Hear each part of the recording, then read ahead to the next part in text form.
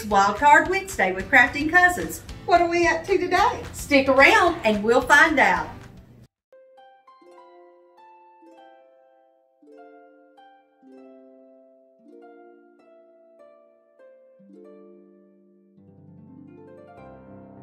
Hey y'all, it's Trish. For this project, I'm going to use this piece that I found at Goodwill this weekend. It was 50% off, so I got it for $3. I think it was originally a CD holder, but we're going to repurpose it for the base of a bird bath. This tray that I got from Goodwill, a solar fountain that I ordered from Amazon, a wood bead from my stash, some COLLAB I got from IKEA. I'm not real sure what this actually is. Some Gorilla Glue and some water to activate it, some Krylon spray paint, this is the paint and primer, some florals and ivy garland from Dollar Tree, my glue gun and some glue sticks, and some tools from my work caddy. So the first thing I'm going to do is replace the bead that was missing off of this base.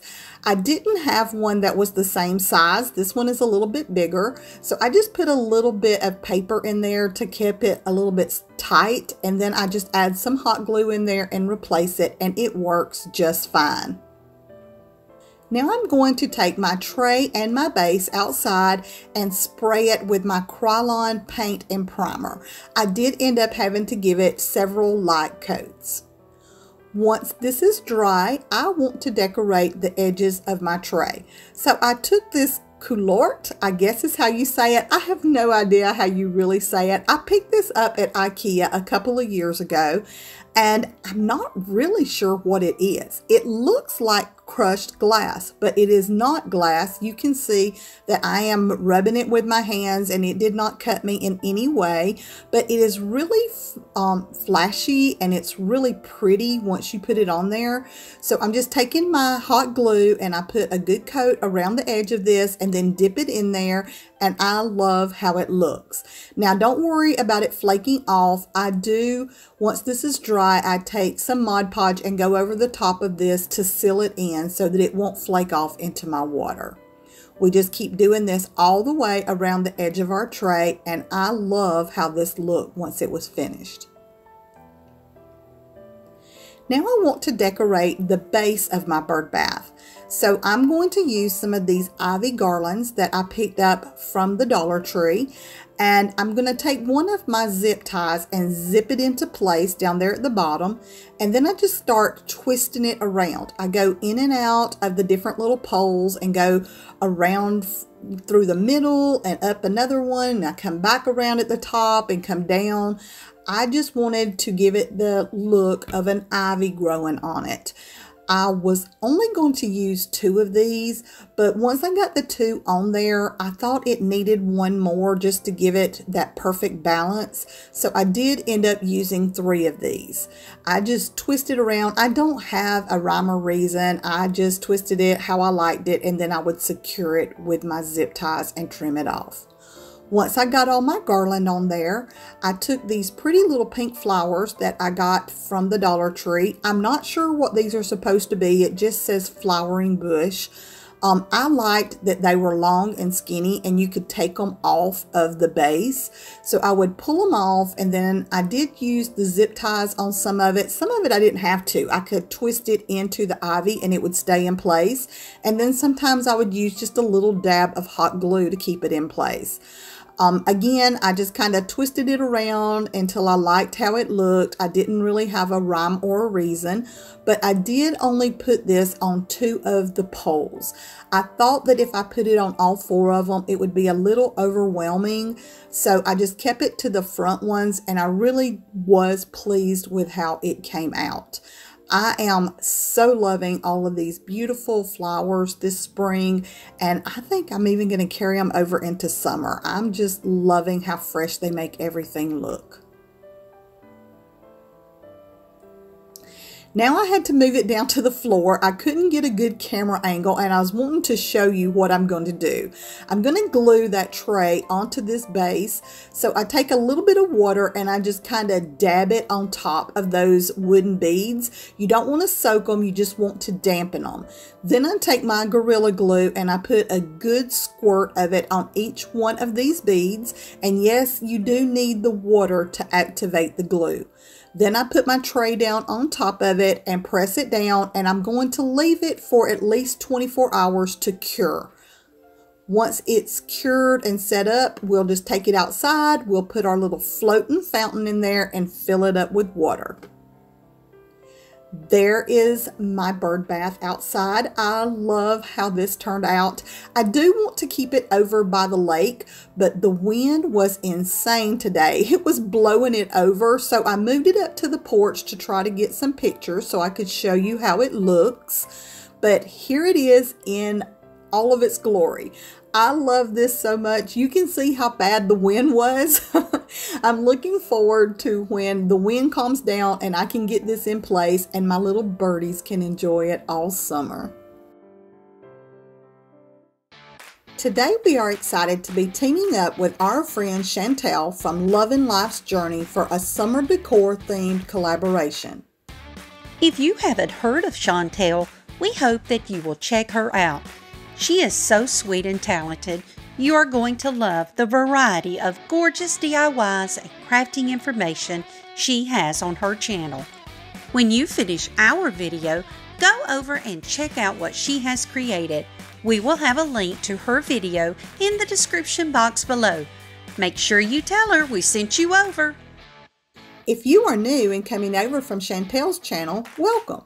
We are so happy to have you join us. We release 4 videos each week. We're sure you can find something you will like with Crafting Cousins. Now, let's craft, y'all.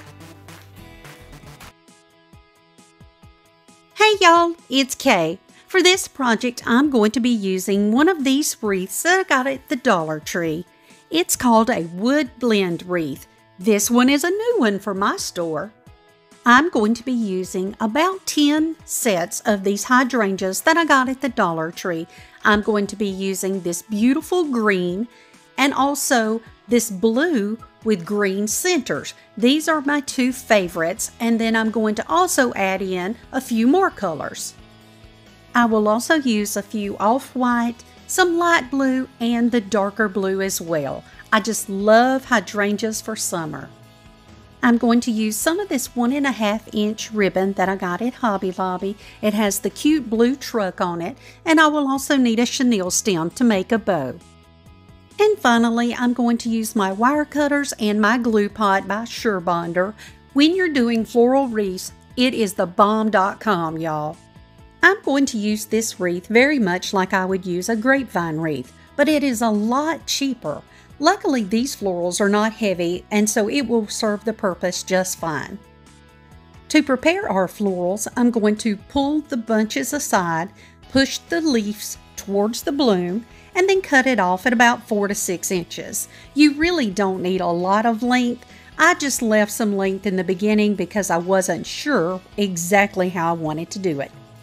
Now I'll just begin dipping the ends of my florals into my glue pot, and you just kind of twist it as you bring it up and out, and then you place it down into your wreath form and let it dry a little bit. Then I'm going to go around kind of clockwise, and I'll pull back the blooms just a little bit and go in with my second stalk and push that down into the wreath. I want my main colors to be this green and the blue with the green centers. So now I'm going in with this off-white color. And then I'm just going to start working my way around the wreath, filling in with those colors first. Because the wreath isn't exactly uniform in size all the way around, and the flowers in each bunch is not exactly the same size, you just have to use your own judgment as to how wide you will go each time across the wreath form. What I'm trying to say is you want to keep it about the same width as you work your way around the wreath. And at the end, You'll just come back and fill in any holes where you think it needs to be a little wider. Now I'm going to speed it up quite a bit more because I'm doing the same repetitive process, but I did want to tell you that I'm using first those 3 main colors and placing them in. Even if they're not quite the width that I want the final product to be, I can tell how many stems I have left, and so I'm working my way around to get all of that color in first. And then once I'm here towards the end, I've kind of met in the middle where I started, then I'm going to go back, and what I'm going to do is fill in with the lighter blue, the darker blue, the other flowers that I showed you earlier. And the hardest part at this point is knowing when to quit. Now let's make a bow. I'm going to use my Easy Bow Maker.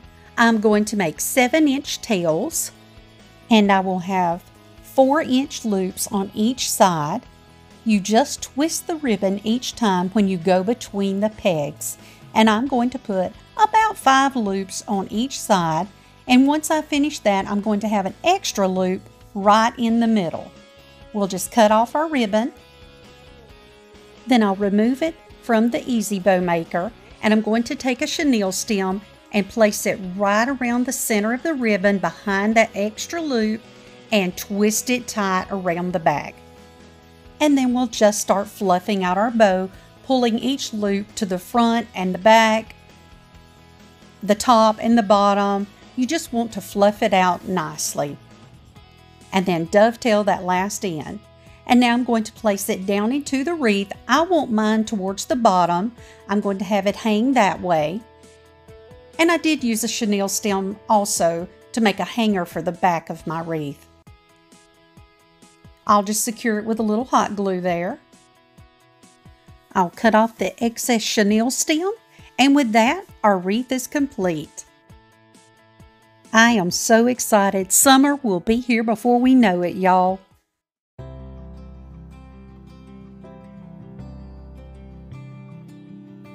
Hey y'all, it's Trish. For this project, I'm going to use this small teapot that I found at Goodwill for $1.49. Some bead trim from the home decor section at Hobby Lobby. It comes already together. I had taken this apart for another project.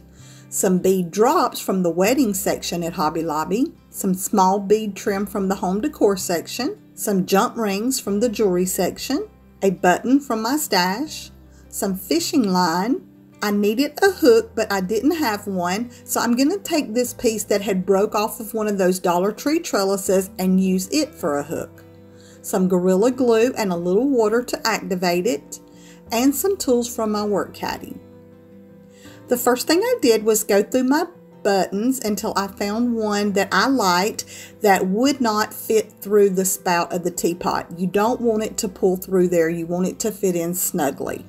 Then I cut a piece of my fishing line, and I'm going to tie it to the shank on the back of my button.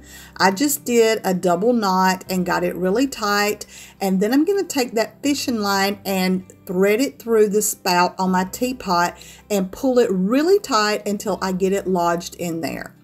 Now I'm going to take some of this bead trim. I love this stuff. It comes put together and I use it in a lot of projects, and I had took this down to smaller pieces, but I want it to be a little bit longer for this one, so we're going to put it back together. All you do is take your pliers and twist that little loop at the end. Always twist it, never pull it. Add your beads back and then twist it back into place, and now you have a longer piece. You can do the same thing to shorten it. Now I'm going to put it on my fishing line and pull it all the way up into my spout and tie a double knot and secure it really well, then trim it off. Now it looks like it's pouring out of my teapot. I wanted to have a big drop at the end, and I love these little crystal drops that they have over in the wedding section. They're on a little stem. It looks like it goes in maybe a floral arrangement.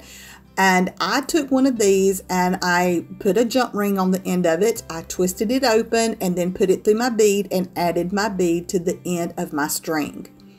Now I want to attach my lid to my teapot permanently so it doesn't fall out. So I put a little bit of water around the rim on the inside, and then I add my Gorilla Glue. Gorilla Glue does need a little dampness to help it set up. Then I'm just going to put a drop of hot glue on each side to hold it in place until the Gorilla Glue cures. To make a hanger for this, I'm going to use some of this small bead trim that I also get from the home decor section. And I'm going to put a jump ring on the end of it. Now you always twist your jump rings open. Never pull them because you're going to distort the shape of them. You just want to twist them. Then I put it through the little loops of the bead garland and I twist it back closed, and this attaches it around the handle of my teapot. Now we will just trim off the end of this. I figured out how long I wanted it to hang. And then I'm going to put another jump ring in the other end. Again, always twist your jump rings. Now we will put it on our little hook, but it's not quite a hook yet. I needed one, didn't have one, so I'm going to use this piece. I just use my pliers and twist around the end of it until it curls in.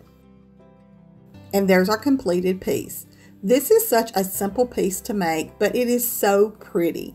I love having the beads pour out of the teapot, and I haven't decided yet whether I'm going to hang it on my porch or hang it out by the lake, but either way, I love having this as part of my summer decor. Do you like to create with paper? Create beautiful journals, cards, embellishments, and interactive mini albums? Well, you should go and check out our channel, Crafting Cousins Create. There, we slow down the videos and give you step-by-step instructions that make it easy for everyone from the beginning to the advanced crafter to follow along. There will be a link to that channel in the description box below. We hope that you'll come over and join us. Hey y'all, it's Kay. For this project, I'm going to be using 4 of these little frames that I got at the Dollar Tree. They are about 5 inches by 5 inches. Some of this leftover eucalyptus, I think it originally came from Hobby Lobby. These 3 wooden letters, I got mine at the Dollar General and they were $1 each. 1 12 by 12 sheet of scrapbook paper, some wooden beads, 3 white chenille stems, and instead of the green one, I did end up using a 3-inch grapevine wreath, some Waverly chalk paint in the color ivory, and finally some Mod Podge in a matte finish. The first thing I'm going to do is remove the sawtooth hangers from all 4 of my little frames. It just takes a few seconds with a little screwdriver. Then I'm going to remove all of the stickers off of the back of these frames because I'm actually going to be using the back of the frame and not the front. And I also removed the items that were on the front. And then I went in with some spackling, and I'm going to fill in all of the gaps between the cardboard and my frame. I decided to do this on all of them. The next thing I'm going to do is paint my 3 letters with my ivory chalk paint. I'm going to paint all of the edges and the front as well. These letters, by the way, are nice and thick and chunky, and they are about 4 inches tall. The next thing I'm going to do is give my wooden beads a good coat of the same chalk paint. This color, ivory. I just put them on a skewer, use a little poster putty in the corner, and that's the easiest way I have come up with to paint them. And then I'm going to go in and paint my frames as well. I'm going to paint the outside and then turn them over to what used to be the back but will now be the front, and put a good coat across there as well. I'm not going to cover the whole thing because we're going to cover it with pretty paper. I used my paper trimmer and I cut my squares of scrapbook paper at 4 3/4 inches by 4 3/4 inches. You don't have to have a paper trimmer. It was just convenient to do it that way. You can always use a ruler and some scissors. Now I'm going to go in with some Mod Podge, and I'm going to apply a generous coat to what was the back of my frame but is now going to be our front. But you do want to keep your coat of Mod Podge as even as possible. And then I will take a little water and spritz the back of my scrapbook paper because it's really thick.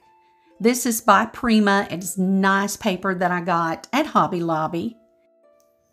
And we'll just smooth that out and get out all of the air bubbles. And to further assist in that, I just take a piece of this wax paper and place it on top so I don't end up tearing my scrapbook paper, and that just helps smooth everything down. And then I just did the same thing to the next 3 frames as well.